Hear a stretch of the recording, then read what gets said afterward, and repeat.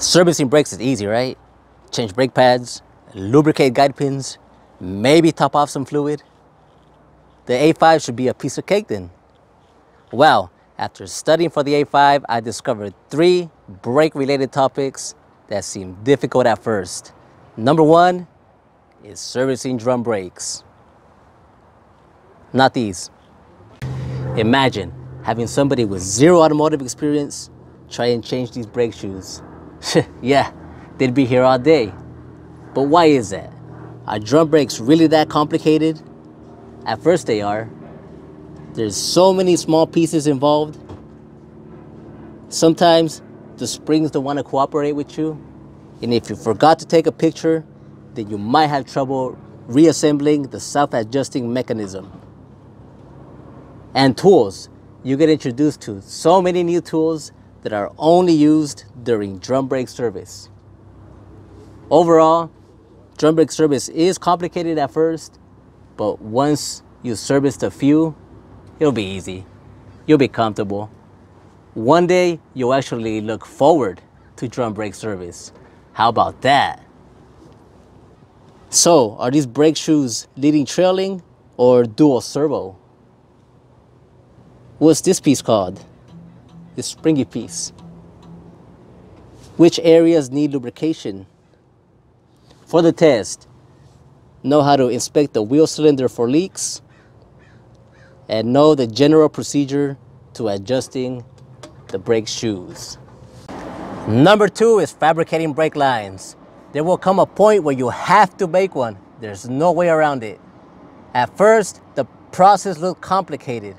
I wasn't familiar with the tools, flaring bar, flaring clamp. I also thought these tools would be expensive, but that's not the reality. Once you make a few test lines, you'll see that it's not that hard. You'll be fine.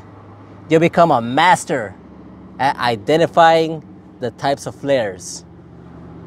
So, is this a double flare or an ISO bubble flare? What's the most common brake tubing size? Number 3 is adjusting the parking brake. I know a lot of you that don't set your parking brake because you live on level ground. But in some areas, this adjustment is critical. You need to learn it. If you've never adjusted the parking brake, the mechanism might look difficult at first, but I assure you it's not. It's easy once you understand how it works. If you have rear drum brakes, you have to adjust the rear brake shoes before adjusting the parking brake. And servicing drum brakes was number 1 on this list. So you see, this one's a double whammy. Too much information to know for the beginner.